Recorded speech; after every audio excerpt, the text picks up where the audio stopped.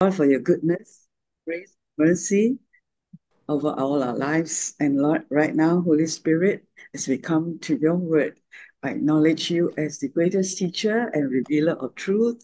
And I ask that you think through my mind and speak through my mouth and let your words go forth in my own human wisdom, in demonstration of your spirit and power, and the faith of your people will rest on you and your power. In Jesus' name, amen.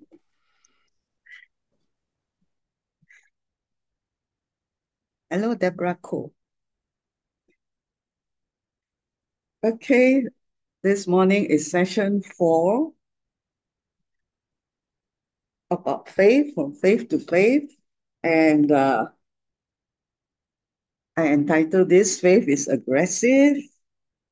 Okay, now many may misunderstand this aggressive word.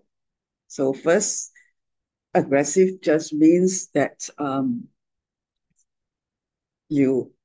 someone who's aggressive the common understanding is that violent, right? It has a little bit of that. It has that meaning, and also a person aggressive and want to fight, okay, and also can be forceful, want to win. Okay, that's basic meaning of aggressive. But remember, we are talking about spiritual, not physical. Even last few weeks about fighting the fight of faith. It is not physical. I know most of you come from still a lot in the five senses realm. Okay, so many things the Bible says we tend to take it very physical. All right, now you need to look from the spiritual point. All right, when everything in the Bible God is talking about spiritual. If you get the spiritual correct, then it will manifest correctly in the physical realm. Okay? Fighting is not fight against one another.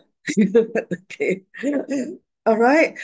It is fighting against the evil one, the spiritual, the darkness. All right. I will go into this, and as I go along, I will share more to let you have the understanding of what it means by uh, fighting the fight of faith, or faith is aggressive. So first, Apostle Paul, in training his son, this is in Timothy, all right, for ministry, tells Timothy, I'll give you the scripture. Okay. Okay, about what serving the Lord means by giving three examples. Okay, that's in Second Timothy, right? So I'll bring it out first. This is about those who want to serve the Lord, those who are a little bit more matured, all right? They're not baby Christians, as in babies who just always cry, cry, cry, and then, all they think about is themselves. But a little bit more matured, it doesn't matter, it's 3 years Christian, 1 year Christian, 10 years Christian. Okay, Christian maturity or spiritual maturity does not depend on physical calculation of age. All right. If a person can be 1 year Christian, but in that 1 year, the spirit man grew a lot. All right. The mind renewed a lot according to God's word. That person can be considered more mature. All right. Wanting to serve the Lord, able to serve with more ability to serve the Lord. So this is son Apostle Paul and the son Timothy. Timothy was a trainee pastor. All right. He has a calling and a passion to serve the Lord. Okay, so that means he is a shepherd already with some sheep to take care of. Sheep are people. So Paul gives illustration in training Timothy. He tells Timothy about serving the Lord, giving three examples. Okay, one is like a soldier. All right. Second one, like an athlete. And the third one, like a farmer. That is serving the Lord like a soldier. All right, because we all come from the physical, so we understand what a soldier in the physical does. So Paul is trying to relate, all right, the spiritual to the physical, using physical examples to help human being understand. Okay, he's not asking you all to become a soldier and then go and kill the enemy, your neighbor who is disturbing you, your husband persecuting you, your wife. It's not that. Okay, it's spiritual. All right, spirit, soul, and body. We have this physical realm that we see with our five senses, and you have the spiritual realm that we cannot see, but it is there. This is very, very important. Okay, even how many times I may have repeated, it may still not yet get in. Okay, so like a soldier, like an athlete, I did a bit on athlete in the last few sessions, like a farmer as well. That's how you serve the Lord, all right, or one serves the Lord. So in 2 Timothy 2, 1 to 2, you therefore, my son, be strong. This is where the three examples come from, 2 Timothy chapter 2. You therefore, my son, right? Paul calls Timothy his son, although he's not his biological son, correct? Spiritual. Okay, I think I better always mention spiritual and physical. Okay, otherwise I talk here one side, the other, your mind go another side. Okay, this is ministry where we take our sheep or who as our spiritual children. All right, I mentioned many times. Paul says to even to the Corinthian church, if you may have many instructors in the Bible, in spiritual knowledge, but you have very few fathers. All right. Father, meaning a parent, okay, someone who care for you. Instructor, just teach you only.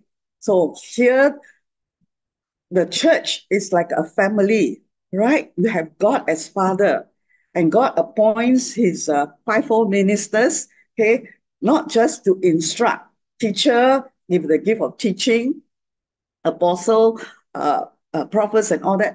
It's not just to teach you. If you come to church with the intention, I just want to learn, then you are just going to a school, going to a Bible school. But teaching is inside. Well, the main thing is to see the church, the Jesus as the head, and we as the body, as a family, as one. Okay, it's no point learning all the principles and it's going to Bible school like that. Then you come out, you got head knowledge. Here is our family. What you learn, you're able to apply. And the main thing is the love of Jesus first.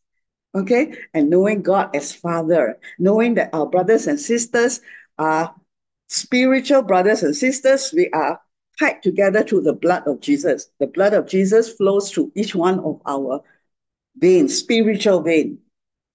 Okay, this we learn everything in the context of a church, a body, a family. All right, what you are part of. You cannot say, oh, I go to Bible school, I learned that I must be a soldier. So I go out there and I join one mission there and go and fight for Jesus. Okay, we learn spiritual truths and revelations by being part of the body of Christ, a local church. So when you decide which local church you want to be part of, the first thing is understanding that we are a family. All right, that is not easy to understand because people live in the physical and they are just can only understand my physical family. My family is my, husband, my wife, and my biological children or parents. When it's come to the spiritual, when you receive Jesus, you got born again, your family now is the spiritual family. Okay? Not asking you to get rid of your physical family. All right? But this is the renewal of the mind. This is the understanding of the spiritual realm. From there, you grow. Okay? So, serving the Lord, the means willing, Paul, who is that? Timothy was uh, given his life to Jesus, to serve Jesus, and now his mentor or father, spiritual father, is Apostle Paul. Okay, and Apostle Paul tells him in chapter 2, it says to be strong in the grace that is in Christ Jesus. All right, first is to be strong. Again, spiritual. I really, really have to stress this. Okay, spiritual.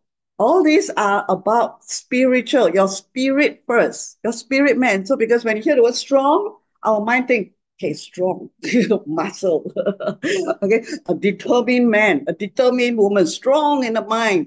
Okay, no, it's in the spirit. All right. And first aspect is in the grace of our Lord Jesus Christ. Okay. And as I said, grace, many don't really fully understand this meaning of grace. Okay, other than the what getting the good that you don't deserve.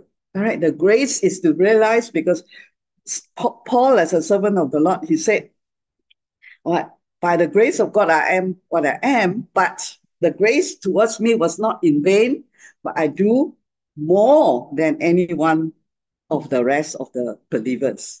All right. Grace has much deeper meaning than just blessings, undeserved blessings.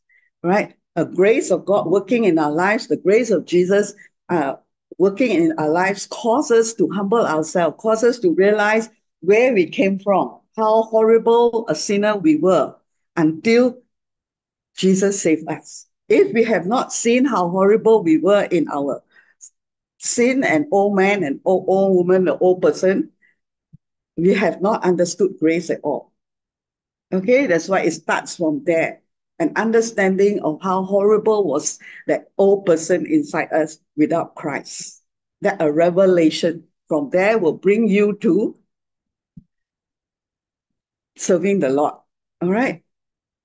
And faith. The things that you have heard from me among many witnesses. So Paul teaches Timothy like a son to him. Then tell him that all those things that I taught you, all right, I commit these things. That means what? Timothy must have been keeping all these spiritual things that Paul teaches him in his heart, all right, and applied it in his life. And now he's able to, like a store like that, to be able to give it to others, not from the head, okay? From the head, everyone can just Google, right? You want to know something, you just Google. There's a caption poster. It's like, Google doesn't have all the answers. Bible has. So those of you who like to Google a lot. All right. Bible has. God has. Okay. Google is just a help. If you use it, for me, I use it to help to find the text of the scripture. I can remember the scripture content and text, but sometimes forget exactly which book it is from, which verse. I use that. That's all. Comes in very handy. Then to faithful men, faithful man means, our idea of faithful man, it has two meanings here. Our idea is must be faithful to one wife, must be faithful, that kind of thing, loyal and all that. Yes, it has a meaning of that, but mainly it means must have faith. People with faith, that means who can believe God and not the other beliefs that is not in line with God. And therefore, they are able to teach others. Teach does not just mean stand on the pulpit, all right, as a teacher, and then teach people. No, we teach through our lives. All right, your children learn a lot through the parents' way of life, correct? Yeah, parents tell the children, don't do this. What sometimes when they grow bigger already, they say what to you? Why I cannot do, but you, daddy, can do? So that's living by example, right? We don't realize everything we do, someone is looking. All right. So this is what Paul says to his son. You therefore, so remember, it is to those who want to serve the Lord. Do therefore must endure hardship as a good soldier of Jesus Christ. So the first example that Paul gives is like a soldier. Second, in the TPT, overcome every form of evil as a victorious soldier of Jesus, the anointed one. So saw this picture, all right, of the cross. All right, many soldiers. Again, don't go after this, go and buy army baju uniform and then go take a cross there. And then I am a soldier of Jesus Christ. Spiritual. Okay, there is a hymn which I grew up with when we were young. Stand up for Jesus, these soldiers of the cross. Lift high the royal banner. He must not suffer loss from glory, victory unto victory. His army shall he lead. All right, stand up for Jesus. And you can see that the early days Christians are so on for the Lord, okay, on fire for the Lord.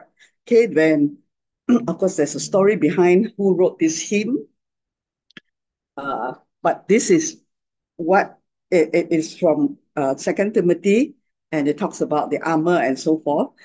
And I would just like to clear this part for this morning because of the video that Cheng Lan posted in Blazing Jewels this morning. Anybody saw the video? Okay. Uh, all right. So when you first saw it, Abigail, how did you feel? Um, I don't feel good about it. Okay. Okay. Thank you. When I first saw it, I felt like 1,000 arrows came at me and I felt so down. I said, what on earth is this? All right. Okay. And the title there is Look at what God is doing. It is so misleading. Okay. And then when I saw it, I saw why I thought it was this person punishing all the students. Yeah, because they were hands at the wall or something like that. It was so horrifying. It was like terrorism to me. And look at what God is doing. This is exactly like the terrorists, right? In the name of God, they bring out like soldiers like that, everyone, you are doing a favor for God. Pray like this. That's why I say don't pray like this. Okay? Until like we don't need to pray until sweat already. Jesus did that in the Garden of Gethsemane. All right. Now our prayer is in the spirit. All right. What is on fire? You need to recognize by now. This is not to say it's not of God or whatever, or they are not safe, the children in that school. I mean, if a child looks at it, do you want to be a Christian after that? I see also, I scared. I want to run away. It's just like extremists. Okay. But I'm not saying whether that, but the first thing when the person who was leading the so-called prayer in this school, in this school, in this school. Wow. Have you ever prayed like this? In this church, you all must wear armor. It's not like that. Okay, time to understand. I cannot teach you formula, how to recognize what is of God. By now, after 3.5 years, you should be able to sense in your spirit, God doesn't do it this way. There's no harshness in God, but there is firmness. All right, there is discipline. Okay, the discipline is discipline our body. Okay, not to be lazy, but discipline our mind, but not in a physical sense, like the military, like that, the army. That's why, in a way, it's good that I saw that. Although I wish I didn't see, because normally I don't really look at anything that anybody posts before preaching or teaching. Okay, but since this topic is about soldiers for Christ, it is good to understand this.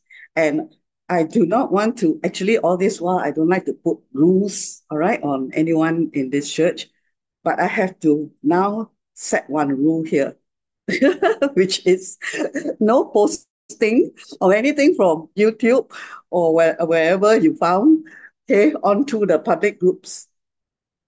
Imagine that you want to drink poison, you drink yourself. Don't give other drink, people drink also. All right, that applies for everybody. All right, it's not scolding you. I have never put this in because I don't want to control anybody. I got no time to control your lives.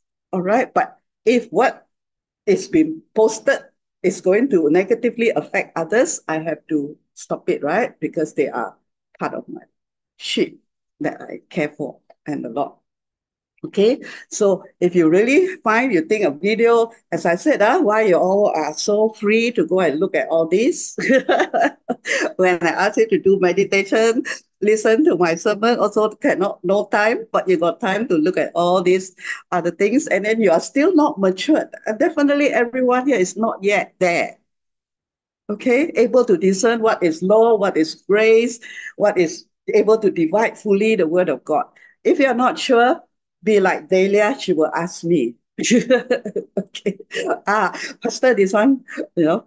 Okay, so if you really think it's something is so good, then you post it in the service group, or you can ask me if it's, I will just look one look, I will know whether good or no good already, because I'm not going to waste time looking into it. Okay, it pollutes me. I don't like drinking poison. I don't like eating bones. All right, the bones choke me. Okay, so uh, please do not post. If it is something harmless, I just look, okay, lah, nothing much, then it's okay. I will just overlook it. All right, but somehow this morning, I just felt to go and open that one. Maybe because I woke up very early also. But I felt I was praying in tongues and I felt to open that video. And I said, oh no. All right. So on the safer side, because I don't have time to go after everyone who posts something. All right. Just don't post in the public things. If you want, you can post in the service group. All right. Or you think that it's super good, then you can share with me first. All right. Because others already, you also cannot discern which is what. And then others, even younger than you, lagi cannot discern, right? And they will swallow the bones together, kill people.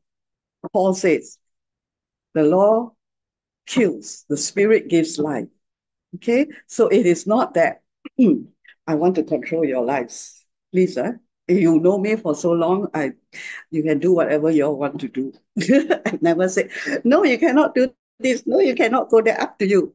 All right, but when it affects others, I have to say something. Okay, others here, others outside, I also don't care. All right, others in this under my care. All right, okay.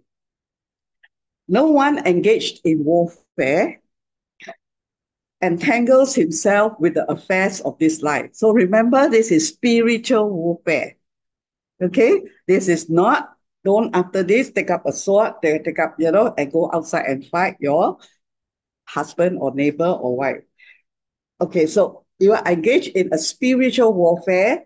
All right, you don't entangle. You know, entangle. Yeah, you like a knot like that himself with the affairs of this world. See, it's talking about this world and spiritual world, the two worlds.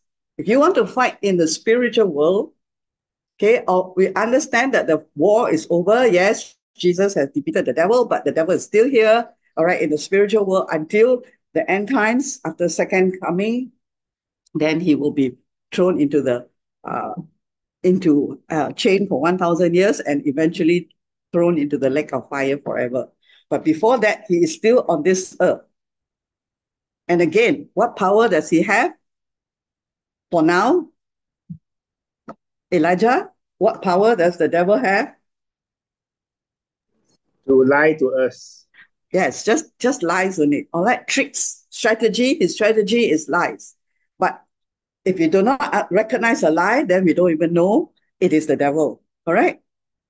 Okay, so if you want to be engaged as a soldier, this is example one, as a soldier in spiritual warfare, the enemy number one, you must know who. Okay, is the devil behind everything. Last week I talked about pride, I talked about distractions and so forth. Those are enemies that you don't recognize. They first thing, do not entangle themselves with the affairs of this world. Doesn't mean everyone stop working, stop living, and then just go preach the gospel. Okay, so the entanglement is between your soul area, your emotions and your thinking, and of course, body too sometimes, so that he may please him who listed him as a soldier. First of all, you need to know who called you, who appointed you, who enlisted you as a soldier. Soldier means you are working for a commander, correct? The Lord Jesus is our commander in chief. He is the one that appointed us into his army. So you say, oh, spiritual need army. That's why you have the terrorists in other religion, right? They are living like army, right? Thinking that God wants them to kill their enemies. Living back in the days of the Jewish nation where everything was physical. I mean, not everything, right? They were living in the physical realm. Uh, Jesus haven't come yet. Okay, so you need to know who you are serving. Are you serving Jesus or serving can be anyone? That means who you listen to. All right, who you listen to, who you want to please the most. Is it your wife, your husband, Jesus? When it comes to between the person and Jesus, if I, as your pastor, tell you to do something against God, then you better don't listen to me. All right? Okay. Because he is your master. He is the one who enlisted you. In an easy version, any soldier who fights in a war does not, this is example from the physical so that you can understand the spiritual realm. Any soldier who fights in a war does not become busy with other things. Hmm?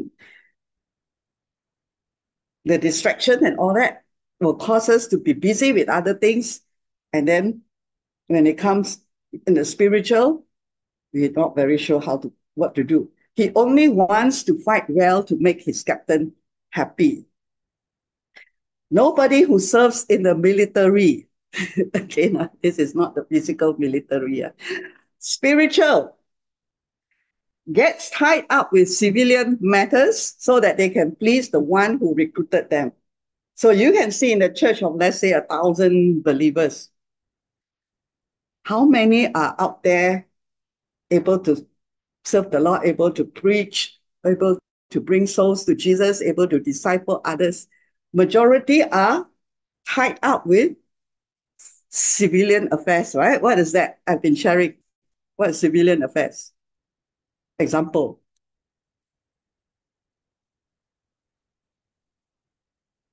In the The net, worldly affairs, huh? what we do in our physical world. Yes, civilian in your family, in your job, all right, business. That means you say a soldier have to come out from their family, right? Have you seen a soldier bring their family along to the army camp or to the war camp to war? Gone up. No. When you decided to be a soldier, whoever here, I think Singapore they have to go for training. Do you bring your mother along? Say, oh, I need to go for training as a soldier. So Deborah had to go for, I don't know what they call that, uh, soldier training. What is it called? Then you say, excuse me, I want to bring my mother along. I'll bring my brother along. I'll bring my sister along. All these civilian. Oh, can I work while I'm still, okay, physical. Well, and do you have things like soldier can study online one to become a soldier, part-time? How can I go for part-time classes to be a soldier? When I'm free, I go attend how to be a soldier. Being a soldier it's not just like being an accountant or something you do in the office. It is going out into the field, life and death, physical. It's you're faced with life and death. Any moment you can lose your life. Any moment, right? You defend your country. Okay, that they are trained for that.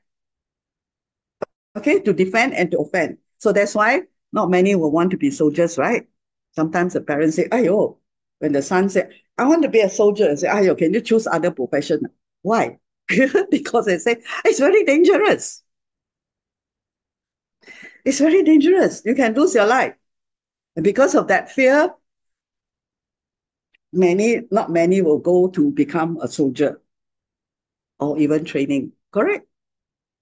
Yes, but Bible, Paul, God, and likens serving the Lord as like a soldier, spiritual. You know how to detach yourself from the affairs of this world, civilian, right? But there are, those with many, many children. And you say, oh, I cannot, serve the Lord because got so many children. If God has called, that's not a problem. Maria Woodworth Etta, she has, I think, six over children like that. But God used her powerfully, called her with all her children. I don't know how to handle them, to go preaching the gospel. Signs and miracles happened. Many people got saved. Many got healed. All right. Civilian. Children is not an excuse. It's just whether you want to or not, then we seek God's way of how to serve Him. Right? The many missionaries who came to our land from America, they are married, they got children. What do? They bring their children along. All right, whatever it is, those when the devil distract us with civilian affairs, right? Some is a job, can be business, can be job, whatever we are doing in our personal life. And we say, Lord, I cannot wait till I got the money, then I don't have to work, and then I can come and serve you. That time Jesus come already. Oh, he will probably just use another person. Okay, so you can give all the excuses, Pastor, your case different, my case different, and so forth. It's better don't even say anything. If you don't want to be a soldier, it's fine. Okay, just stop there. All right, but if God put the fire inside you, right, and you desire to serve the Lord, but you are in that situation, yeah,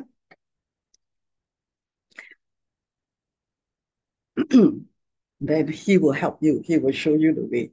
So, and then as another civilian matters, if I were to put it in our easy to understand, you're still fighting flesh and body, right? Making decisions, so don't know whether I should please my husband or please my wife, or and then inside, who is making decision? Is the flesh making? Is the spirit making? Still haven't gone through this thing. That's why a lot of people in the church, Christians, are still baby stage. Okay, we are all tied up with our own matters. The dog, the cat. So if you have no time for the Lord, don't buy another cat. Cannot. You say, all this is just not wisdom. Oh God, I don't have time for you. I want to serve you, but I don't have time for you. And then we got time to go and wash the cat, wash the dog, feed the dog, and feed the dog. I mean, if you have a lot of time, go ahead. Go ahead, do whatever you want. All right, and you still have a lot of time for the Lord. You must be a retired one. But if not, then we need to know what is the priority in our lives. If God has put inside your heart that you want to use your time wisely to serve Him, then start doing something about your time. What is not important, just forget about it. In my ministry 20 years ago, 40 years ago, I know that I want to serve the Lord already. So I don't care if the house is in a mess, whatever. I don't have time for all that. Go to work, come back, or rather, don't even sometimes don't come back until everything over. Remember, those days it's not like you're also pampered. Zoom, zoom, zoom. Just Zoom only. Zoom was also so difficult to attend Zoom already, right? It's your choice, all right? So this is what it requires. Can you imagine a physical soldier on the handphone in the army camp, training camp? General, commander, excuse me, my wife calling. Excuse me, my child calling. Excuse me, my boss calling. My who else? My partner calling. And then can I take leave or not? While training, uh, I need to be excused. How? So to be the effective servant of the Lord, training. We have to entangle ourselves with all this in our spirit, in our heart. Is it that hard? 2 hours, 3 hours during service or listening to sermon and teaching off your handphone. Don't talk to anyone. Listen, pay attention. That one also cannot how to become soldier. Very easy, shot down by the enemy. Okay. All right, continue. A soldier wants to please his commanding officer. This is in the children's version. So he does not waste his time. All right, same verse. Look at all the versions, all that what it means. All right, because okay, King James so hard to understand. Now they got so many versions that even Deborah Cole also can understand. Correct? Even I think the twins also can understand. Don't waste. He does not waste his time doing the things that most people do. What are the things? Play too much time, computer games, whatever. And then we say, no time to serve you, Lord. No time to go out, give out tracts. No time to go and say hello to the neighbor and share or whatever. No time. No time to meditate. No time. But go full into their time, see how much time is wasted. Click YouTube. That one got time. Go listen to rubbish. That one got time. All right. Ah, do not waste time. Which is priority? Do you realize that here we have a purpose on this earth? Short time left. If you watch all movies and all that, right? Especially the science fiction, science type, the man is looking for immortality. They want to live forever, right? Because they want to have more time. I saw one some time ago that says the president or whoever wants to live forever because they know that the time span naturally is only about 80, 70 years old, 80, 100. Bible tells us 120. But they want to live because they got money. You know, those people who got money, they don't want to die, right? Yeah, right. Michael Jackson, who else? They got a lot of money. They make their life. They live on this earth making money, make money, money, money, money. Then after that, oh, already by the time they got the millions and billions, they are already 70 years old or 80. They're scared already because now they want to enjoy the money. It's time to go. So they try to hopefully prolong their lives. Very sad. But no one since Adam. Have you seen anyone who lived from Adam's time still around here? Everyone had to die. Everyone. It is appointed unto man once to die, and after that, the judgment because of sin. All right. Man was intended never to die physically or spiritually, but because of sin, everyone has to die. So you collect, that's why they say, collect, collect, collect, work for all the money, and then you die, leave it where cannot take anything to the next world. All right, because the people out there don't know where they are going. Don't waste time. If I teach you one to one, those who are willing to learn, then I will say, please put a clock. I have clock everywhere. I watch my time. Even though I am retired from the secular job, I don't like just waste the time, do nothing. I see what time I must finish this, what time I must finish that, by what time I must finish this. So I need clock. But in the younger days, I wear watch to sleep. Watch is part of my uh, out, what I wear. I must wear to sleep because I need to know what time, get up, what time. Time is very important because once you missed it, gone. It has a lot to do with discipline, right? Very important, time. Don't if you don't do that, then the day is gone already. And nowadays, in the last days, time is passing even faster than 10 years ago or 40 years ago. 40 years ago, like very slow like that. And once I went to Philippines mission in a particular island and village. I don't know why the time there, like very slow. You do a lot of things, it's still very bright. Okay, certain countries like that. Now it's not like that anymore. You don't have time. You still can waste time doing hobbies and whatever. As I said, you got plenty of time, go ahead. But if you think you want to serve the Lord, what is the important things to you to do with your time and how to discipline yourself with time? Do not waste time as a soldier.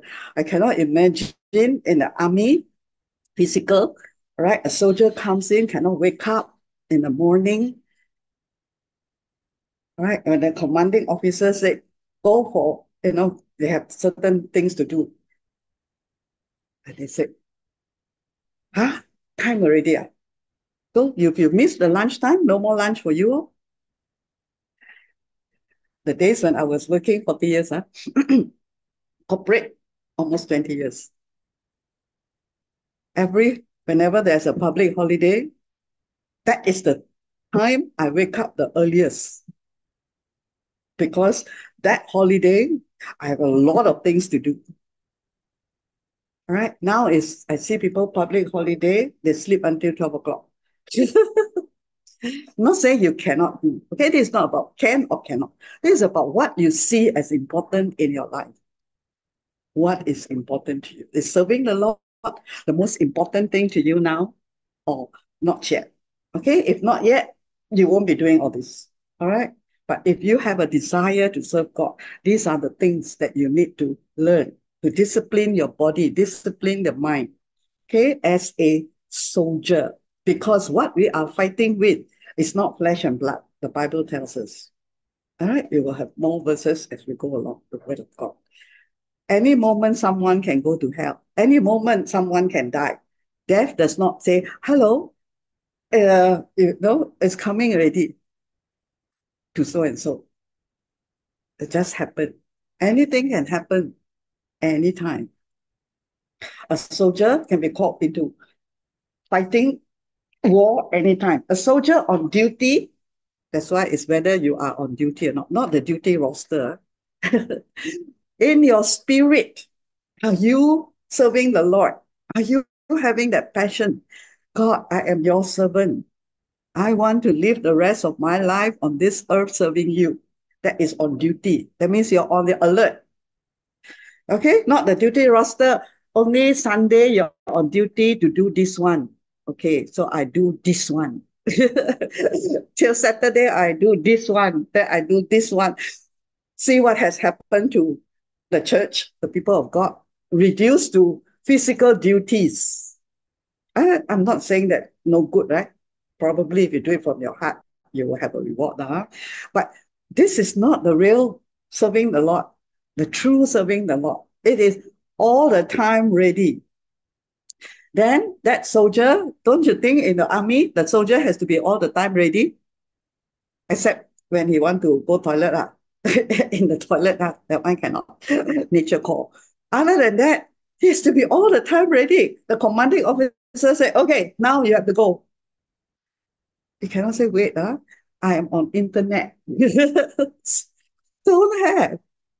Okay? So this is the spiritual soldier that if you want to be that serving the Lord, then don't get caught up in making deals in the marketplace. Say, oh no, I'm watching the stock.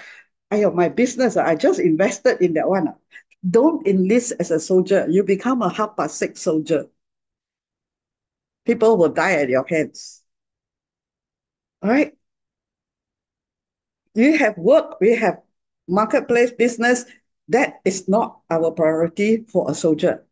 For a soldier, his priority is serving the commander. Spiritually, it's our Lord Jesus. All right, wisdom and how to do it, we learn along the way.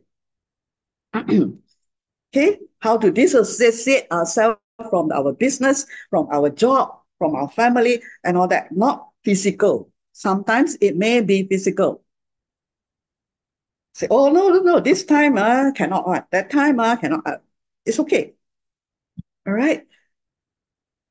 Just that is not what the soldier, spiritual soldier, is. Otherwise, there'll be so many more thousands ministers out there. A church of 30,000 should have at least 20,000 people going to evangelize the world or making disciples. Why 1,000 only got one? He concentrates. So what is he concentrating? That means the mind, right? The mind is not on the business. So if you may be having business or working, your mind is not there. At the time needed, your mind can go there, but not all the time your mind is there. Ayo, how my business doing? Good, not good, What? He concentrate on carrying out the master's orders. Listening, learning how to build the spirit man, learning how to listen to Holy Spirit, learning how to obey God and not man. That is his priority. For every soldier called to active duty in the TPT, is active, must divorce himself from the distractions of this world. Some say, during your time, Pastor, no handphone to distract you, no what, TV got ma? No, all nonsense. At every generation, there are things to distract. It's up to us. Remember Robert Slyden? Yeah, he at age teenager, 8 years old, the Lord called him. I think the Lord called you also don't know, never hear. It's not that God don't want to call you. Okay. So he sacrificed all the distractions of his teenage years of going pathology, falling in love, whatever, doing the things that other teenagers do at his generation. It is a choice, a decision that he made. Then he decided to be a soldier for Jesus Christ. And he knew what God wanted him to do. Right? For him, especially at that time, was to go and meet all the great generals of God. That's why you call the servants of God generals. They are in the army. They have to fight. There is a fight of faith. When you serve the Lord, it's not passive, sit down there, whatever come up, or do whatever you think. No, it is whatever he wants you to do, not what we think we want to do for him. He wants us to do.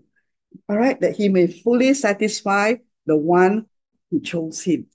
Are you in direct connection with the Lord? Can you really hear him?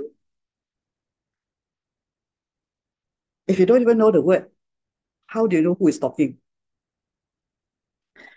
Finally, my brethren, be strong in the Lord and in the power of his might. That is, now we go to Ephesians chapter 6, verse 10, verse 11. Everyone is very familiar with this, or also every Christian, right? Wear the full armor of God, wear God's armor so that you can fight against the devil's tricks. Is it Old Testament? It's new. Is it the one who taught grace? Is Paul. He's talking about when you want to be strong in the Lord as a soldier, right? You need to put on the full armor of man, of God. So God has an armor spiritual for your spirit man. Okay? Because you need to fight against the devil's tricks. He didn't say you go fight against the devil. The devil's tricks. The devil as a being has been totally defeated, but not yet fully put into the prison, the final prison. Still on this earth. And the Christians are supposed to be God's soldiers on this earth, the believers, and not allow the devil to trick you like he tricked Adam and Eve. Oh, no, he didn't trick Adam. Adam chose to disobey. He tricked Eve, the living.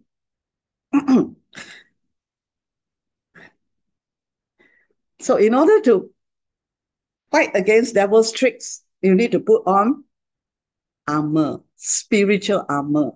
So don't just put the armor, this and this, that on your, as a collection. Understand what this is. Our fight is not against people on earth. ICB, so that children can also understand. Our fight is not against people on earth. Can you all remember that? Okay, you're not fighting against people. You're not fighting against your neighbor, your pastor, whoever. You are fighting against the rulers and authorities and the powers of this world's darkness. Huh? Who are you fighting, Hannah? Against rulers and authorities, powers of the world's darkness. That means what? Spirit beings that you cannot see with your physical eyes. Isn't it? If you can see the horns come out, you will know that that's the devil. One lie, someone come in with nice coat and tell you this. Do this. Don't waste your time listening to Pastor Deborah. She tell you, right? You cannot recognize what is true, what is false. Right? It don't come like that. Even can come, the devil can come as an angel of light. We're not going to focus on the devil, but this is part of our training to recognize as a born again Christian soldier of the Lord, servant of the Lord, we need to recognize that it's a devil properly. Okay, we are fighting against what? Spiritual powers of evil in the heavenly world. Spiritual world. If you are so sense ruled, you only can see what you get with your five senses things only. These people cannot be used on by God. They can go to heaven, of course, by believing in Jesus, but they stop there. All right, babies don't go to war, right?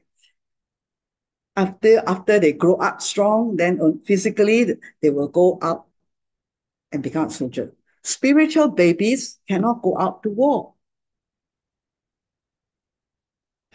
So recognize it is the fight of faith. The fight is the fight against the evil tricks, the lies of the evil one that comes to your mind and your emotions. That is why we need to get God's full armor. Okay? Why you need to wear God's armor? Hannah? To fight against the spiritual power. Because our fight is not physical. All right? Because your enemy is not physical. Your enemy is not the person jealous of you. It's behind that is a spiritual force. All right? Because of the existence of the devil who uses lies and tricks, you need to put on the full armor. If not, you are easily defeated. That is why you need to get God's full armor. Then on the day of evil, you will be able to stand strong. All right?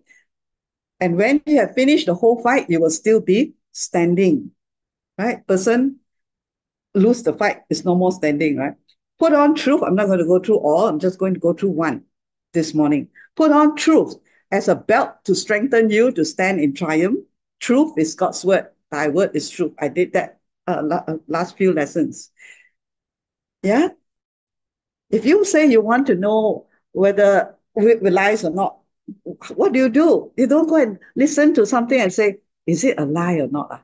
How do you know whether it's a lie?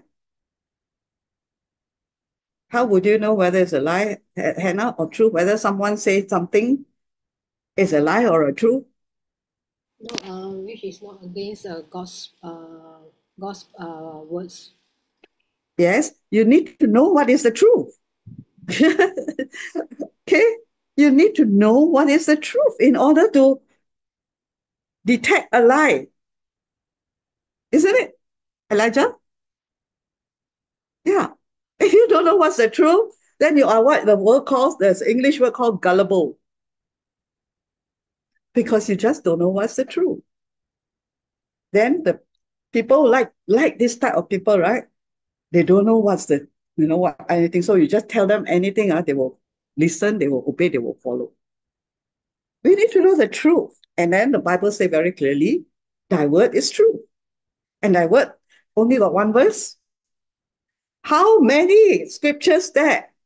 How many chapters there? How many books there? You still got time to waste?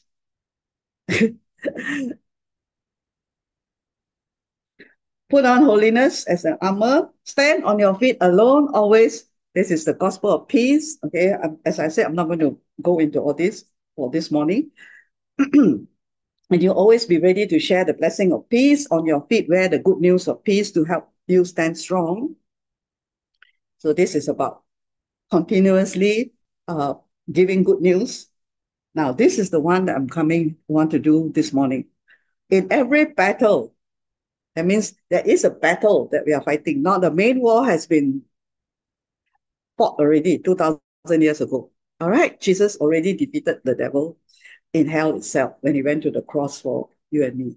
So now there are little battles along our journey in life. Now, in this everyday battle, take faith as your wrap around shield. Notice some words here. For it is able to extinguish the blazing arrows coming at you from the evil one. So in a battle, the devil is shooting arrows at God's children. Okay, so if they are not soldiers, they don't know how to fight, all die already. Die as in not physical, sometimes physical also. We don't know how to fight against disease and sickness, which is from the devil. We end up living shorter than the intended lifespan. Right? So he shoot arrows, and we need to know that they are like fire. That means flaming arrows can destroy a person, can burn a person. Okay? So it's not to the Christians say, oh, you're so scared. I don't talk about the devil, so scary. Paul talks about the devil, not only in Ephesians, Corinthians, and everywhere also got. All right, but it tells us how to handle the devil, or rather how to win the fight with the devil. Mm-hmm. First, first we must realize, don't think that, oh, now I'm safe under grace. Everything I do is fine. What rubbish is that? We need to know the spiritual war you have just entered into after you receive the Lord Jesus.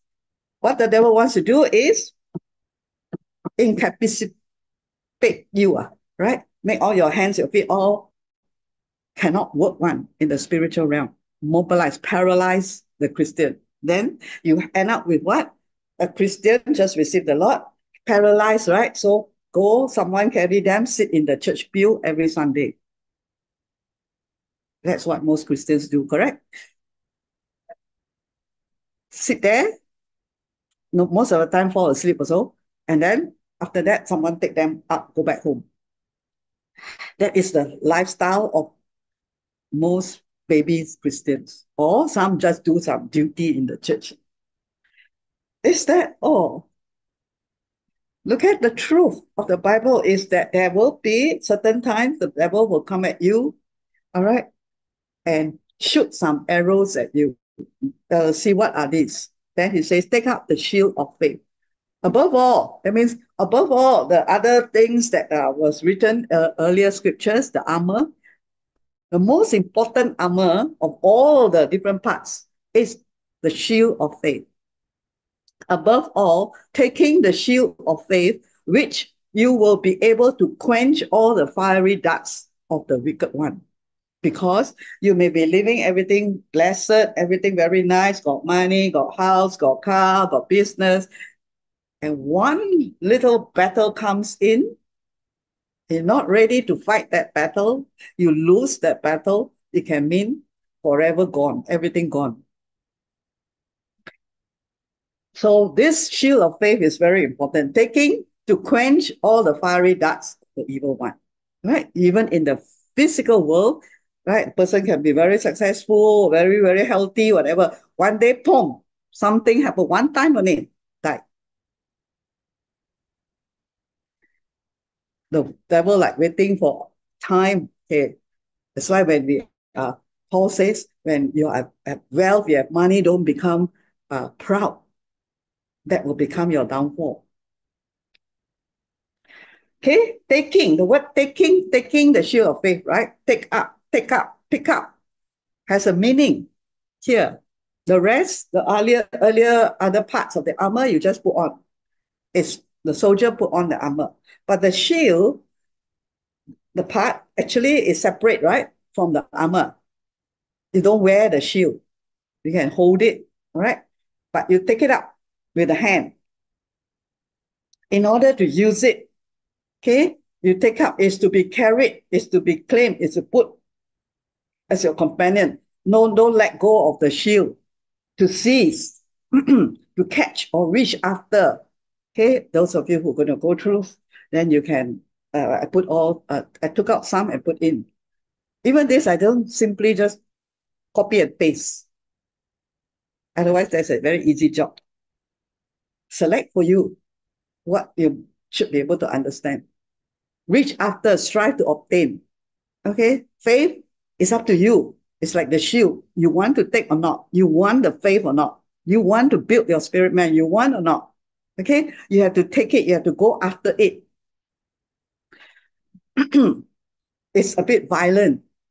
All right, it's just like, okay, I will go on and you help you to understand. You have to get up, take the shield of faith up. It takes some strength. A baby cannot carry physical shield. Can carry or not your baby? It's so heavy. Okay, I'll show you what is the shield in the Roman time when Paul wrote this. Okay, the shield is churos. It's a shield, it's a large, oblong, four-cornered shield. It comes from the word door.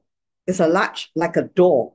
So it is not the round thing, little, or not the shield that I use when cooking. Then the oil don't splash at me, very small. We all call that shield also. No, it's not the little one, shield. In the Roman time, when this word was mentioned, when Paul mentioned, take up the shield of faith, it is like a door, a big door. Comes from the word tura, all right?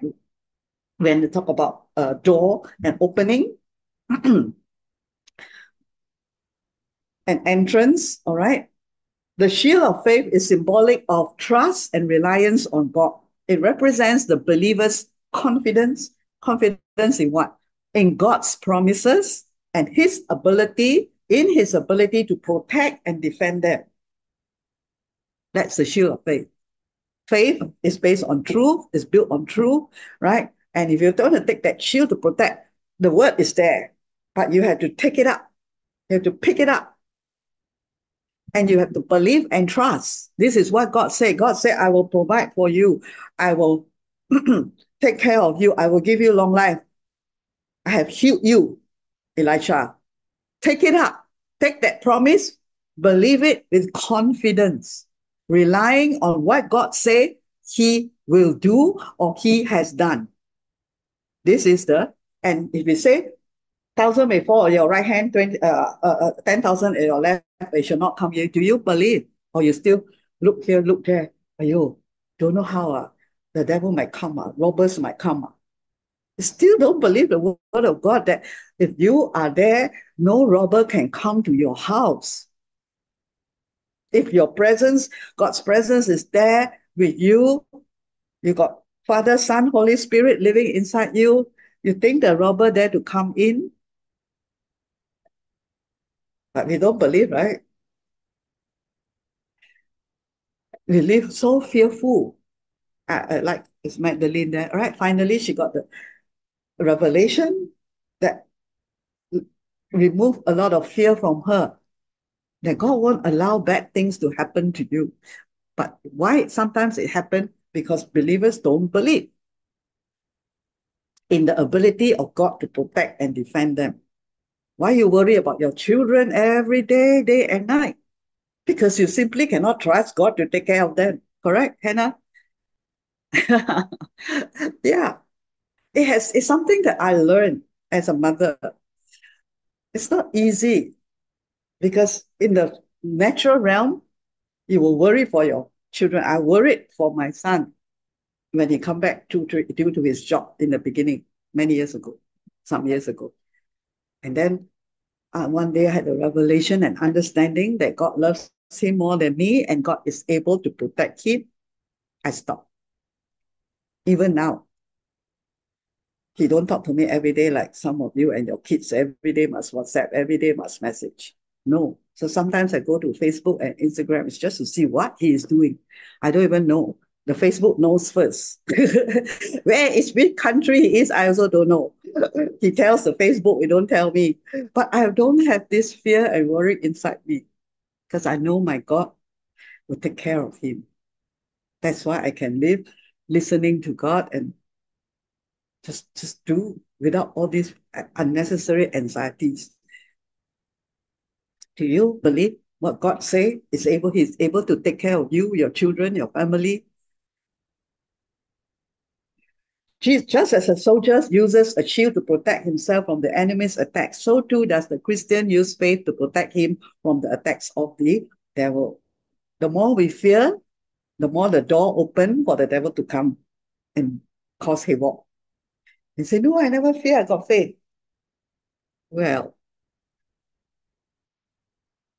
the imagery of fiery darts in Ephesians 6:16 is significant. Okay, you see the fiery darts, right? In ancient warfare, soldiers would sometimes dip their arrows in pitch and set them on fire before launching them at their enemies. These fiery darts were particularly dangerous because they could cause both physical and psychological harm. Okay, so you understand fiery darts? Psychological, physical, can be sickness, disease, whatever. Then what about another dart of lies here? Psychological. Tells you you're not good enough. So you tend to defend yourself. You tend to have fear of what people think. It's become psychological. Then your emotions come from all those lies.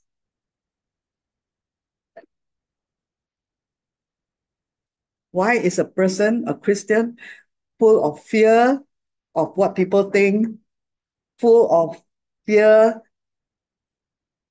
defensive and all that, which is not the fruits of the Spirit? It's because the fiery dart went in already. Somewhere inside the brain is one dart, fiery dart that says you need to look good. Not in physical. What I mean is, people need to, you need to be perfect. You cannot be known as someone who is weak. That is a fiery dart. Masuk here, then all the ripple effect. It's dangerous, physical and psychological harm. And then some is insecurity. So insecure. Fiery dart went in already. Without money, how are you going to live? Without husband, how are you going to live? Then inside, full emotional, very emo, very insecure. Isn't it harmful? That's a fiery dart. What caused that insecurity? It's a fiery dart from the evil one. Went deep inside already. Don't even realize. In the spiritual sense, the fiery darts of the wicked are temptations, okay? Doubts that cause you to doubt. Really, God can help me pay my bill, man? Really, God can heal me, man? This sickness, doctor say already cannot. Really, God can help, man? Whatever. Then we doubt. Lies and half-truths, right? We don't even know it's a lie. Fears, worries, and anxieties. And the devil uses to try to undermine the faith of the believer. Anyone never experienced all this? That means what? You cannot fiery arrow so many times already. All right. If you have experienced all this, means what? It means the devil shoot at you many, many times already, every day, enjoying all the little one. Chip, chip, chip. And then what happened? Fiery, that means it's dangerous. So it will end up having fears, doubts, temptation, all right, half-truth, worries, anxieties. Worry, anxiety. Elijah, don't let the devil shoot any more fiery darts at you. Huh? The Roman soldier's shield was called a scutum. Most scutum consisted of wood covered by an animal hide with metal trim around the edges. It was not what most of us imagine, sometimes something circular or like a trash can lid, like a knight in the middle edges. So it's not that one that we imagine, small one. Instead, it is quite large. So I went and checked, okay, exactly what the shield was like for a Roman soldier, because it is inside the Bible, right? Greek Bible. Ranging about 2 to 3 feet wide. 2 to 3 feet wide. Anybody's body is 2 to 3 feet wide. Elsa, 1 feet, 2 feet, 3 feet. We're not even that wide, right? That means it covers your whole body, correct? All right, 2 to 3 feet wide. Wide means this way. 1 feet is like that, 2, 3. Unless you are broader than 3 feet, okay? But soldiers are normally not so fat one. So they are, right, muscular. They are not broader than 3 feet. 4 to 5 feet long. 5 feet and 5 feet 2 inches. Okay, this is in feet. So I know the young ones are in centimeter. Okay, 5 feet tall, 5 feet 2 inches. So that means the height of the shield can cover my whole body from head to toe. Big or small? Big, right? Not the little shield that we hold, right? It's so big. The shield, like a door, like a big, large door. Okay, even this picture, this one, the right side one more clearer. Maybe this guy must be bigger. It covers, see, the whole person. It resembles a heavy-duty door. You all know what's a heavy-duty door? Not like some doors you can fling open, then you see, you just knock, it can open already. Heavy-duty, against fire, right? Very heavy. You need to have a lot of physical strength to even push open the door.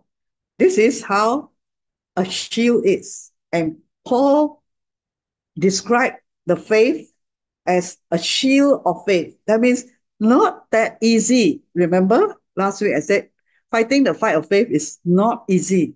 So you want to take up this faith that is like a shield. If you can take it up, it will protect you from head to toe.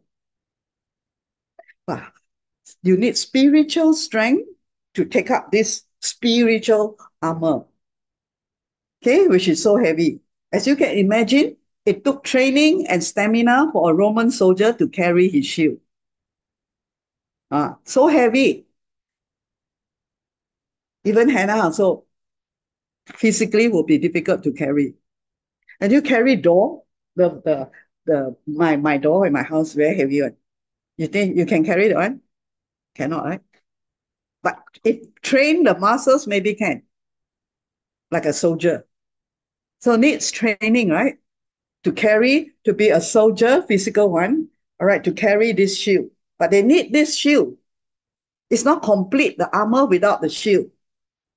All right, because the main one that can kill them is the arrows of the enemy. So training and stamina.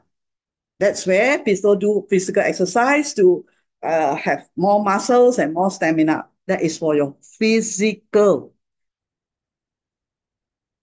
Remember, spirit, soul, body.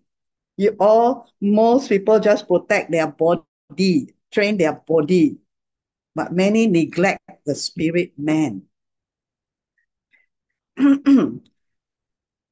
Training needed, stamina required. Another neat fact is that a soldier could crouch his entire body behind his scutum when needed. It's so big. If faith, you use it, you're able to carry it, you're able to use this faith, shield of faith, you are fully protected from the enemy. In addition, soldiers could link their scutum together. So like all of us here in the church, if everyone has got a proper shield, don't see physical. Physical is to help you see the spiritual, all right? After this Sunday, all bring one shield come. Okay, all right?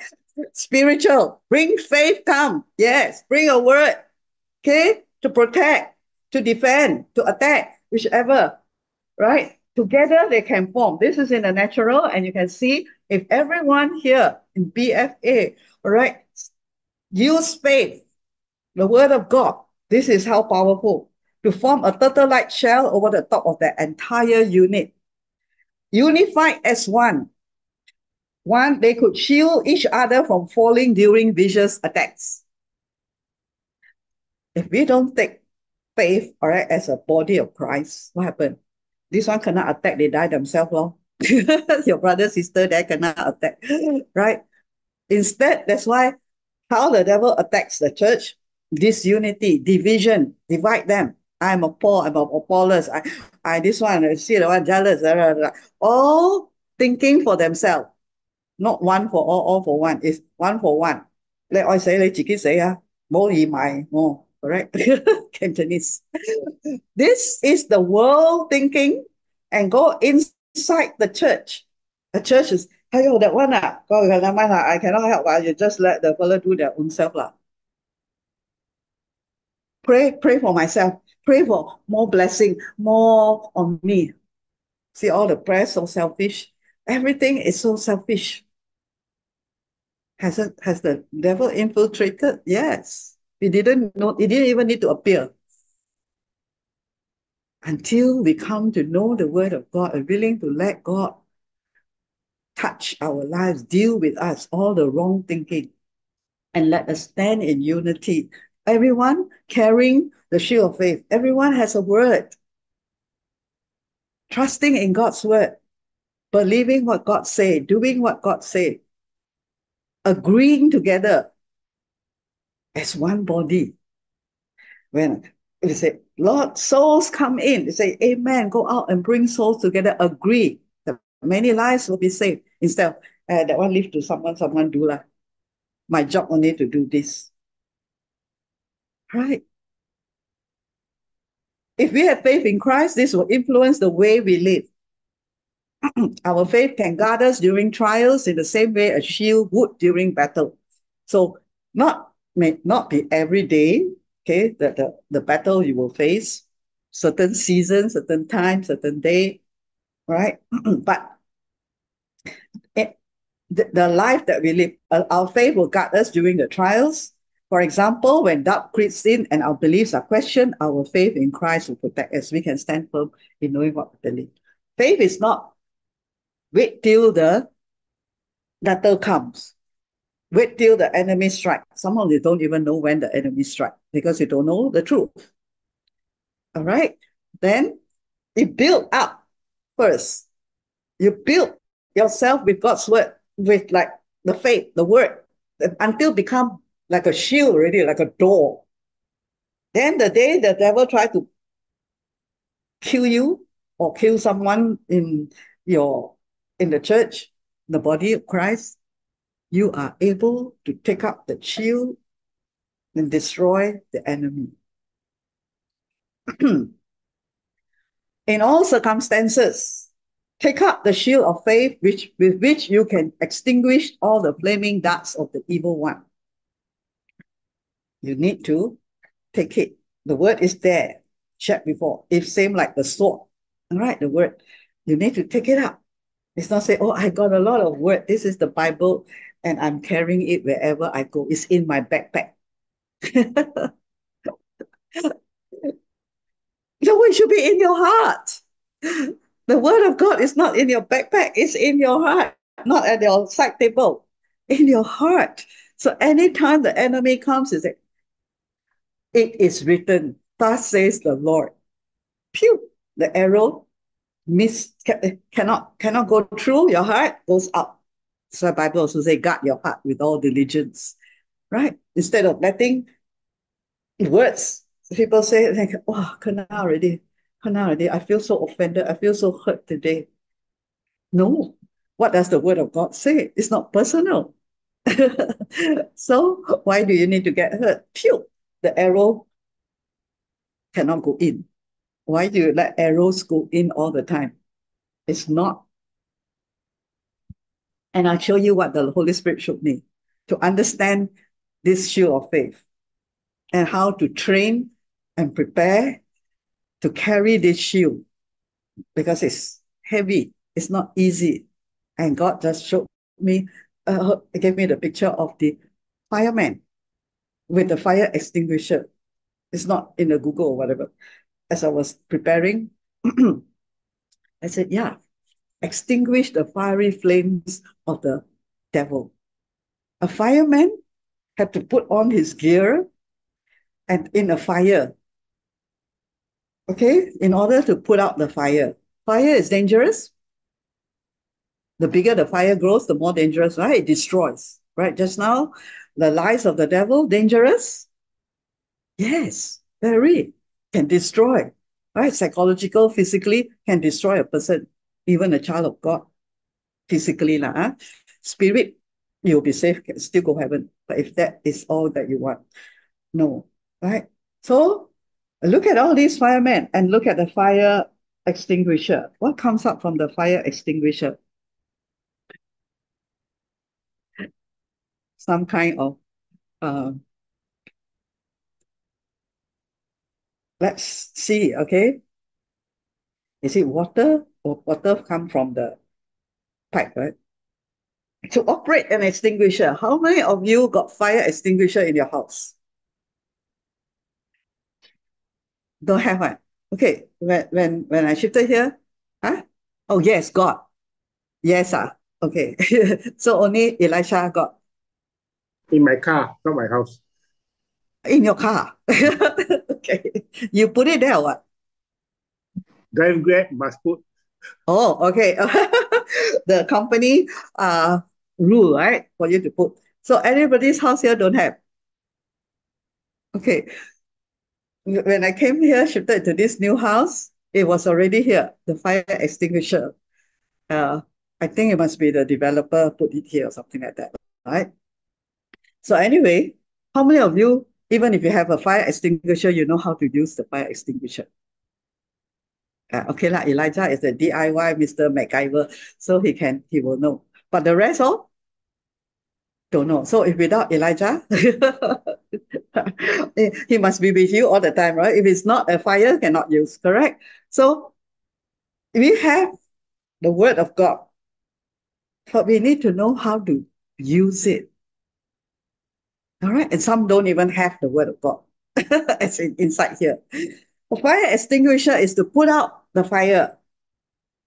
The word of God, the shield of faith, is to put out all the arrows that the devil come and hit at you, shoot at you. So you think it was easy to learn how to use fire extinguisher? Maybe for a man, maybe easier, but you still have to learn. So I saw this, right? First, you have to pull, you have to aim, and then squeeze, and then sweep. Then after, don't know what, right? Some more women, not all women are strong as physically as Hannah and Abigail. So got strength to do. I think need some strength, man, correct? It looks like to pull.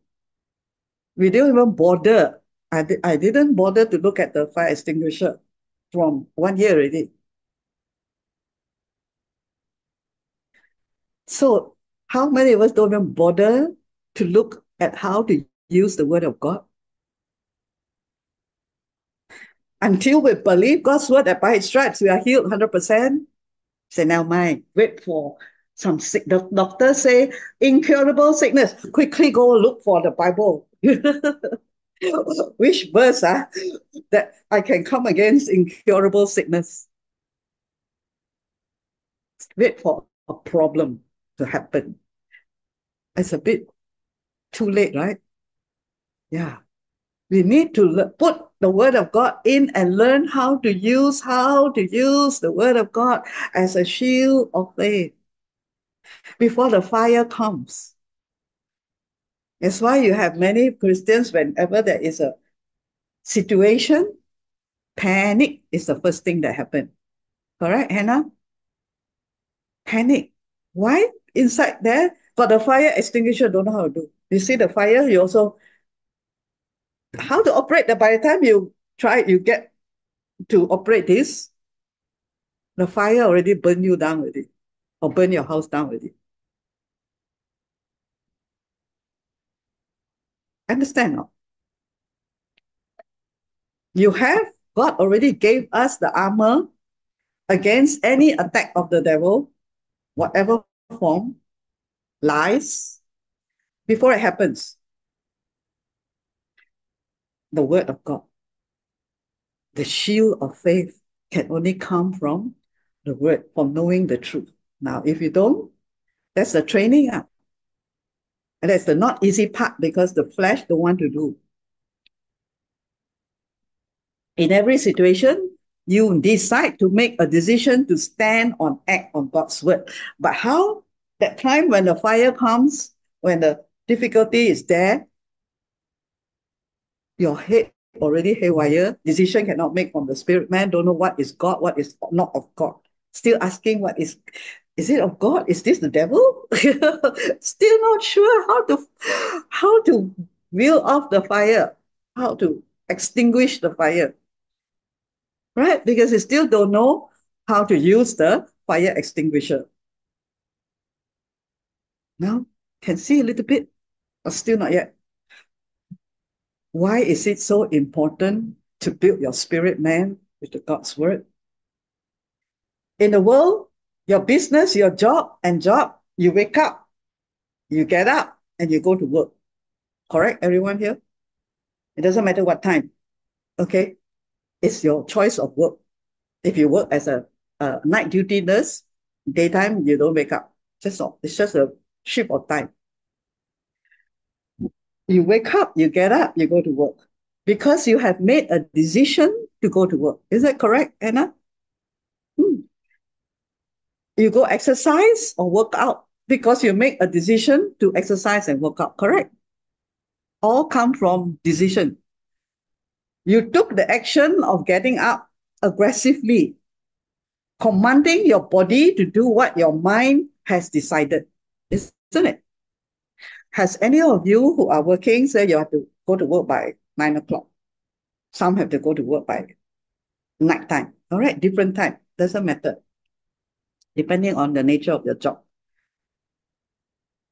Okay, so let's put the early one, the 8 o'clock one. What do you do, Hannah? Your body feel very tired. Last night, watch late night movie, for example. Then morning, alarm ring also cannot hear already. Okay. But what happened that you still can be able to finally make it and still get up to go to work? You went against that body of yours that tells you, very tired, cannot get up today.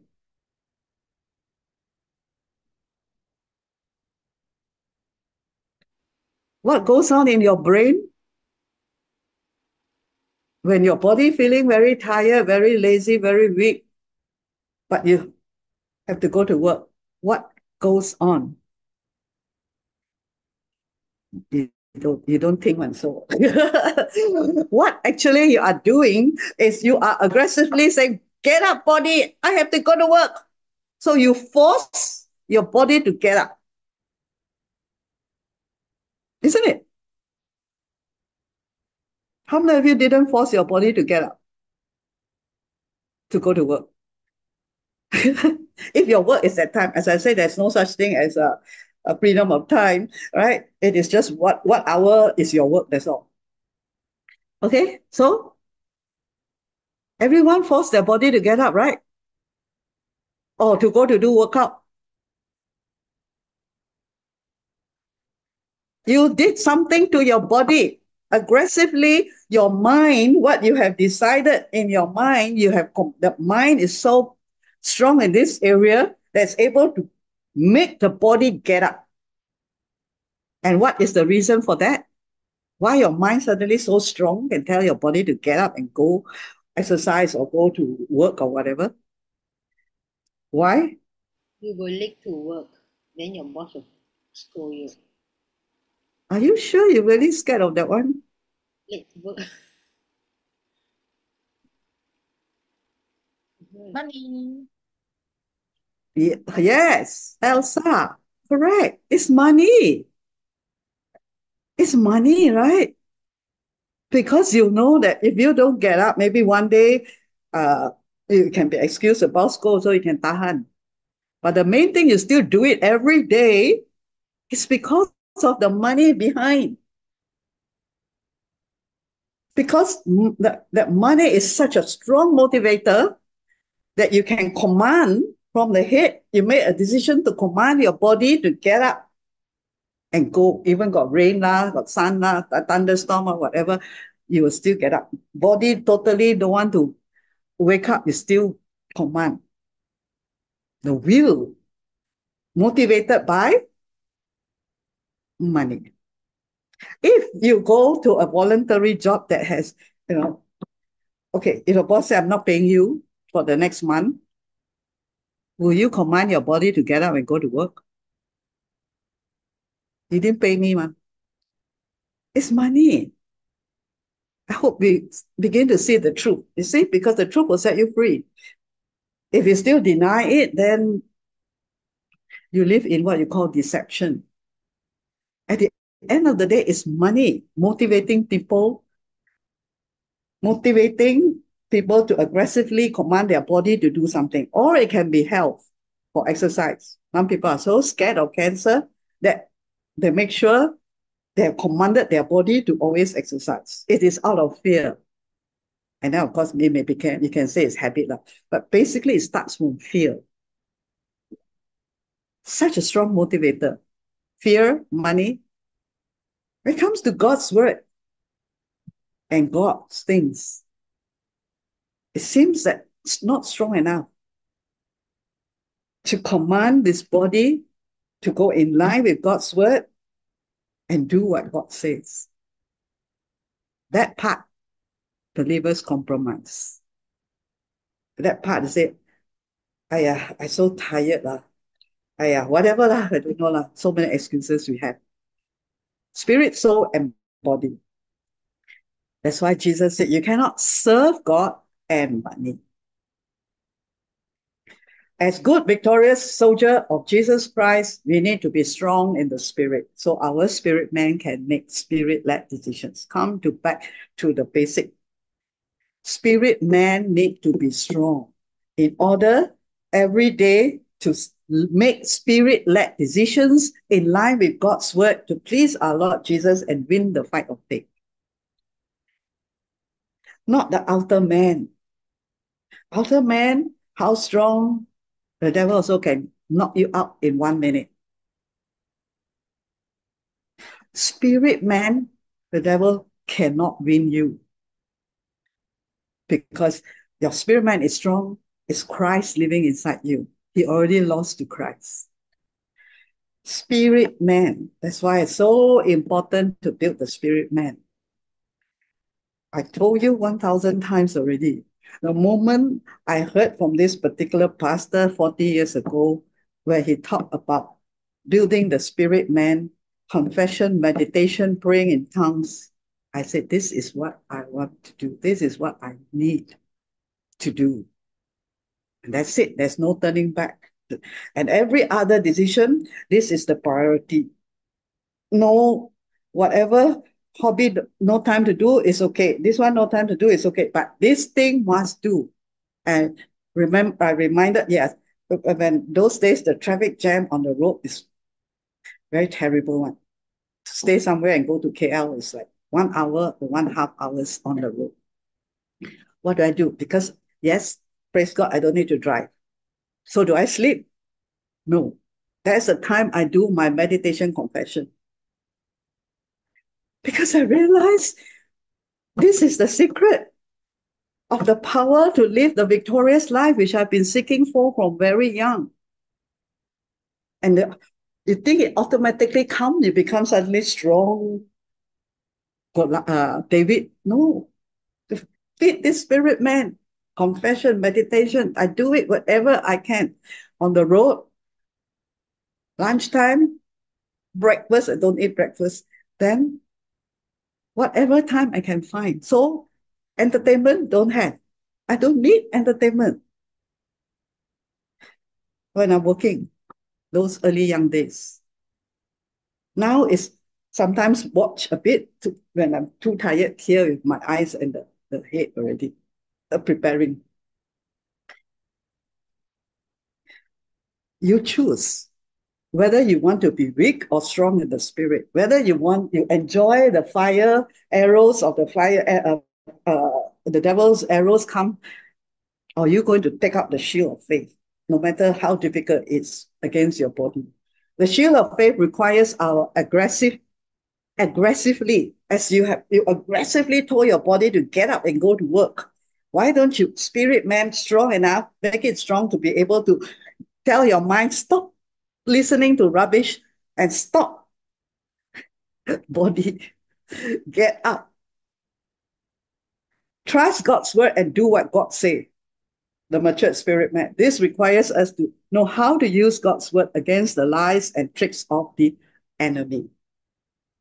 Okay, so I'm going to let you listen from the great man of faith, Smith Wigglesworth himself. It's about 20 minutes, so just nice. Listen to it. It's from someone, preacher, who shared from Smith Wigglesworth. So can you put that? It's about the secret of Smith Wigglesworth faith. If you cannot hear, please put up your hand. I'd rather hear together than send you all the video because you may not listen at home.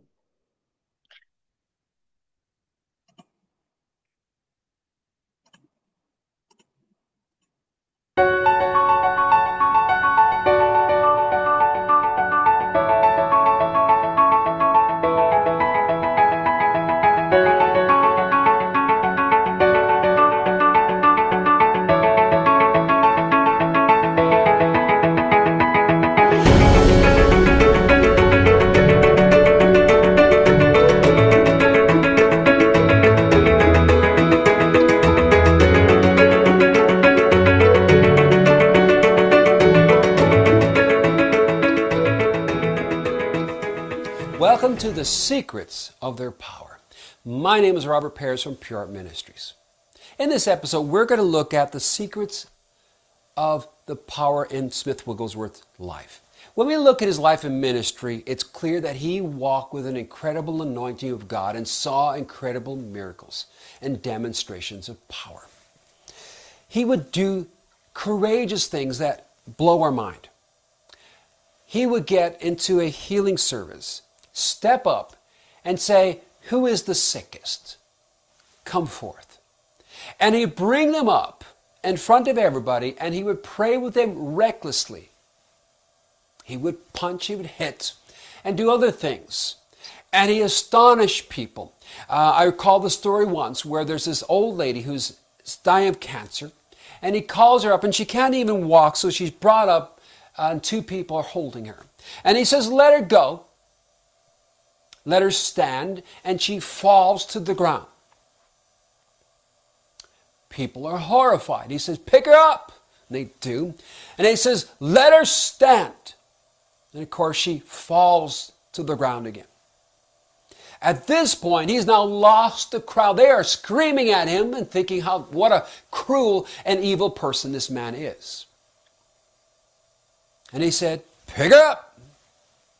And once again, let her go. Well, you can imagine the third time, the outrage of the people, the disgust, this old lady, the pain and everything else that he's inflicted upon her.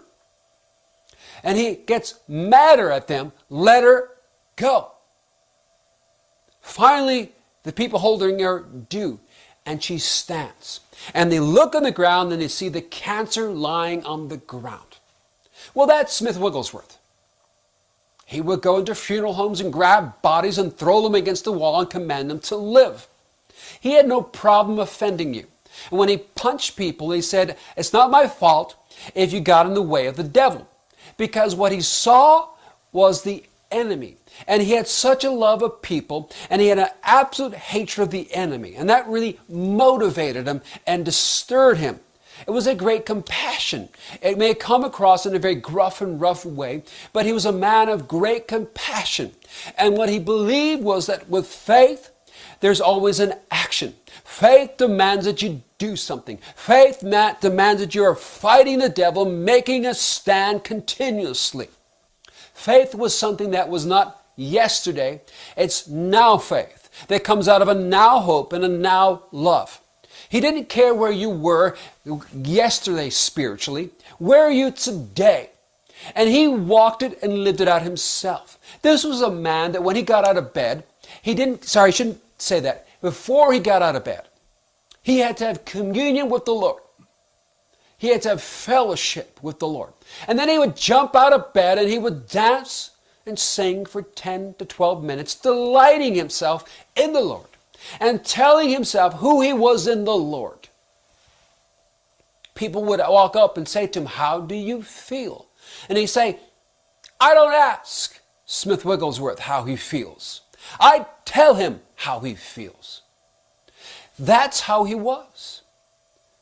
Many people would have taken it as gruff as I said.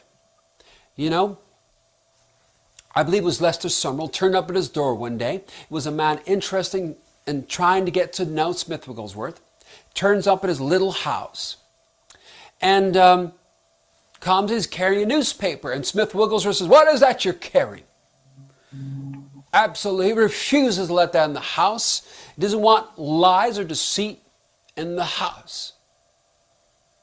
And so Lester Summerall has to leave it outside and come in. And he discovers a man that when he goes in, he's not going to sit down and have a great time of fellowship and teaching, which is what he expected. "I want to learn from you."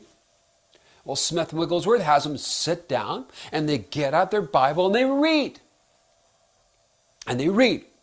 Then they stop, and then they pray. Then they read. Then they stop, then they pray. Then they read. Then they go to lunch. They pray, eat lunch. Then they get back to reading and stuff like that. Lester Summerall left disappointed. I wanted a time of just being poured into. But the next day, all of a sudden, he realized he got something. And he was hungry for more of what he got. Because Smith Wigglesworth had a relationship through prayer and the Word with the presence of God. And he discovered that he had fixed his mind, cleansed his mind. Because he believed that the critical ingredient to seeing the baptism of the Holy Spirit with power was not the tarrying and waiting. He said, "You've received the Holy Spirit. If you just receive him, you get him." But the power component comes when we cleanse ourselves, when we bring every thought captive, when we walk a sanctified life by the mind, soul, and body being in agreement with the Word. And that's why what he did. Why he said what he said, because he disciplined himself daily through spending time in the Word and prayer, that his spirit man was alive. There was a fire. There was an excitement about him. There was an anointing. Many ministers live in the anointing of the ministry. When they get up on stage and they preach or do something, God turns up an anointing because of the people. And it's wonderful. It's like being plugged into a wall, the electricity. It's exciting. And then they go and they leave. And so many of them have moral failures and other issues. Why? Because they have not built up their spiritual man to walk in that anointing in daily life. See, we're not meant to just minister in the Spirit. We're meant to walk and live in and by the Holy Spirit. That means continuously staying in that environment where the Holy Spirit is Lord. Where He's Lord, He's going to be continually reminding you of the Word. He must have full control over your mind, your thought, your will, and your emotions. If that thought doesn't line up with the Word, it must go.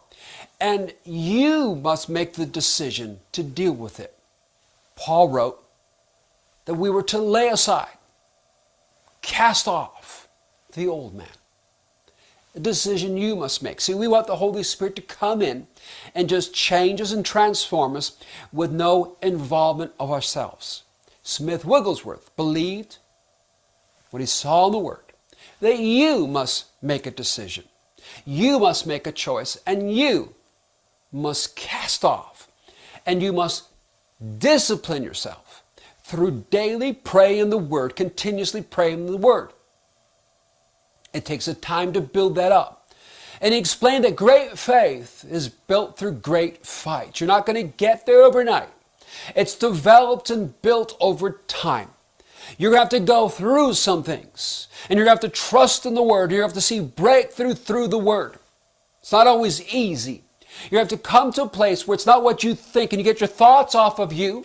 What you hold into your hands prevents you receiving what God wants to pour in your hands. When I'm fixed on me and on my concerns, guess what? They are Lord. And we're not able to receive how God thinks about us, what God wants for us. And that's what Smith Wigglesworth was getting at. And Smith Wigglesworth said that he learned everything he knew from his wife, Polly Wigglesworth. She taught him to read.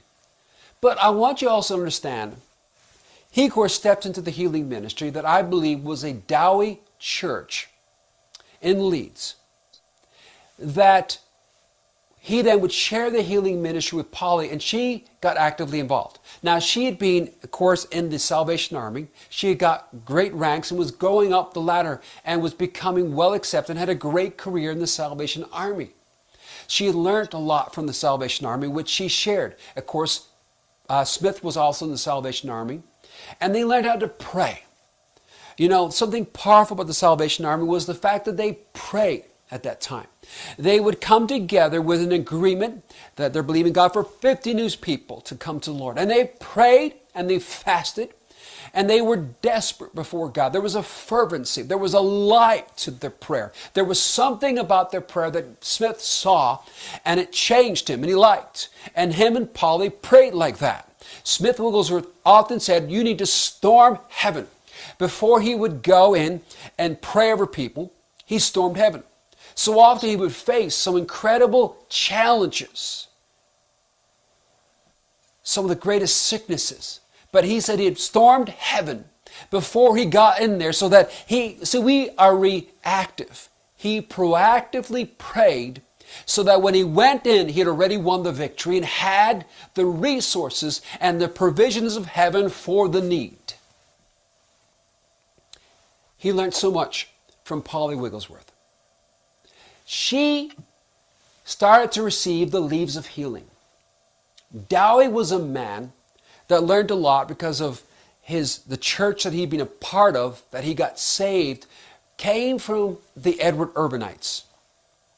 And Edward Irving taught strongly, line upon line, precept upon precept. And we see that in Dowie. So that when you are building something scripturally, like the healing message, it's line upon line, precept upon precept. It's not just taking a verse here, but building it from the Word.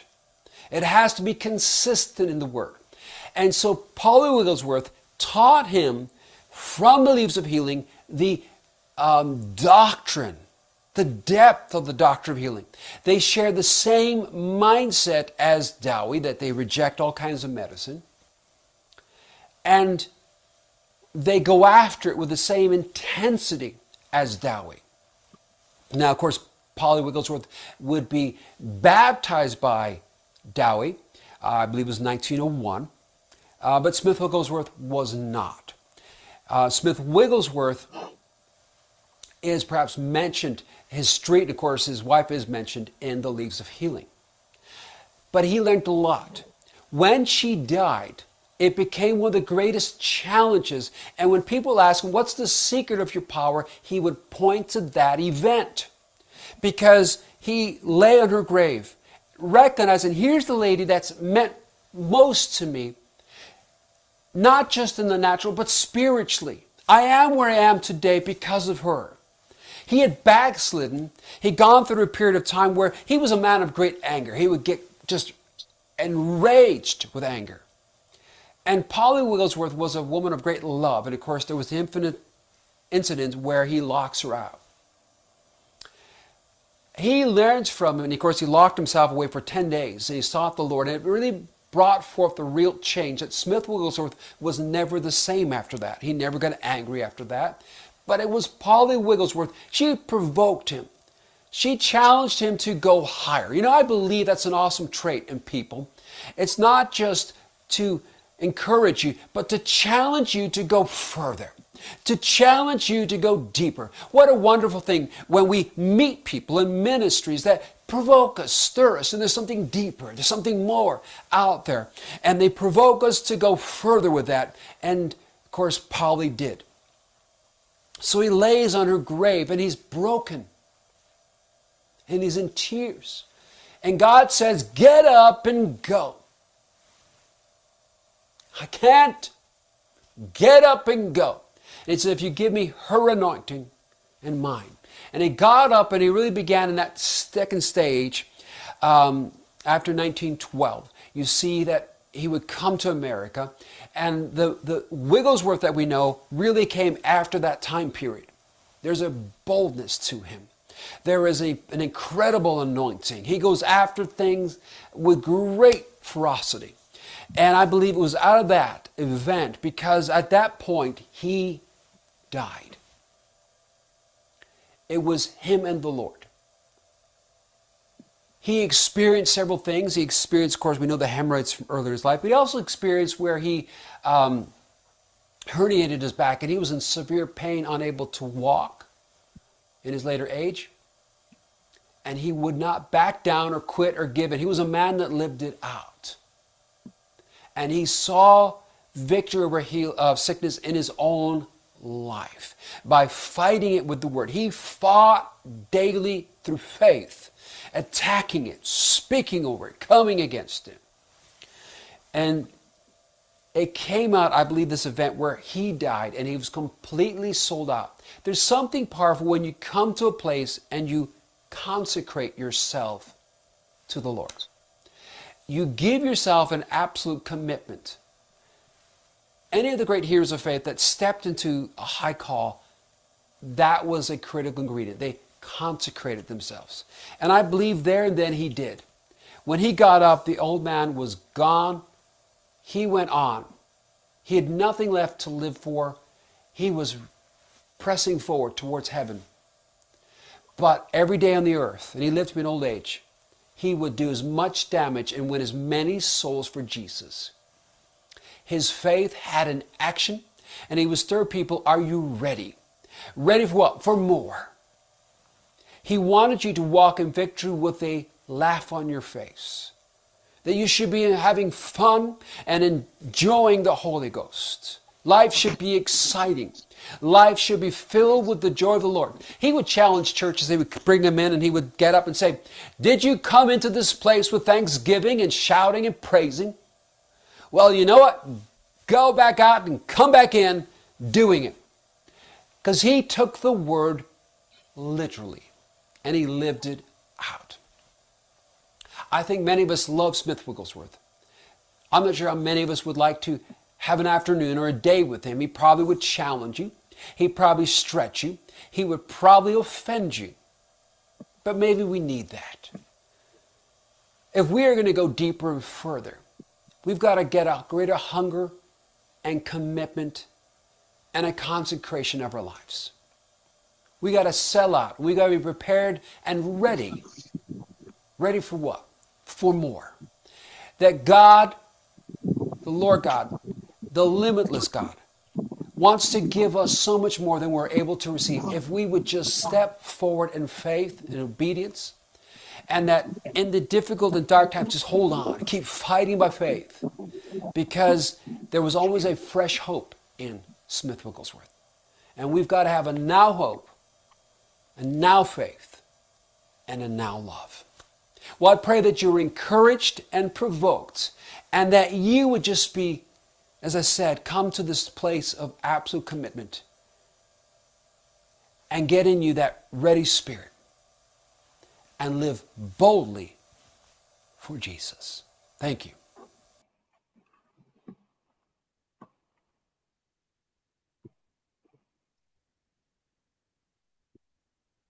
Okay, amen. Yeah, good. I saw Abigail writing down. You all can remember without writing down anything? There are so many gems that he said there, right? So, can I challenge you all some more? Provoke you all for more. That's why it's you may think, Pastor, I already do so much already. Why is it like it's like you're not satisfied? No, it's not that I'm not satisfied. There is much more for each and every one of you.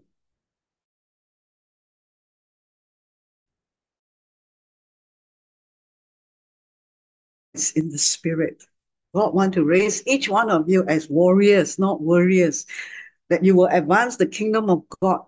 Can see, but need to provoke, need to challenge, and as what this Smith Wigglesworth say, it doesn't care. Sometimes it will be offensive to certain ones. It may sound offensive.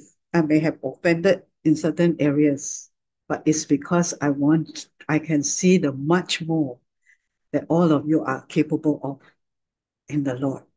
Amen? Yeah? That each one of you will grow from faith to faith. Okay? Take up the shield of faith and do mighty things for Jesus in the power of God. When your spirit man is built strong and in line with the word and the spirit. Amen? Amen. Okay. Bye-bye. Okay. We'll share more on Wednesday. All right. See you all tomorrow. So if you all didn't write down, then listen again and write down because there's so many things inside there. Okay.